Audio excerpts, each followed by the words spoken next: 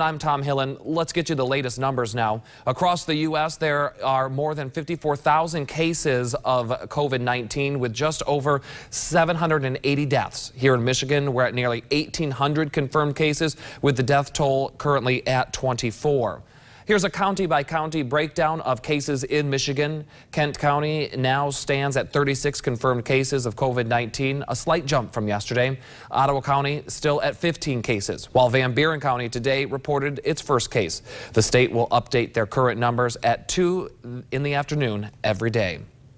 Overseas now, a grim report today from Spain about the COVID-19 pandemic. The country has recorded a staggering 738 deaths, the worst single day since the epidemic hit there. Spain's total number of reported deaths is now above 3,400, second in the world only to Italy. The overall number of COVID-19 cases in Spain soared to more than 47,000 from less than 40,000 yesterday.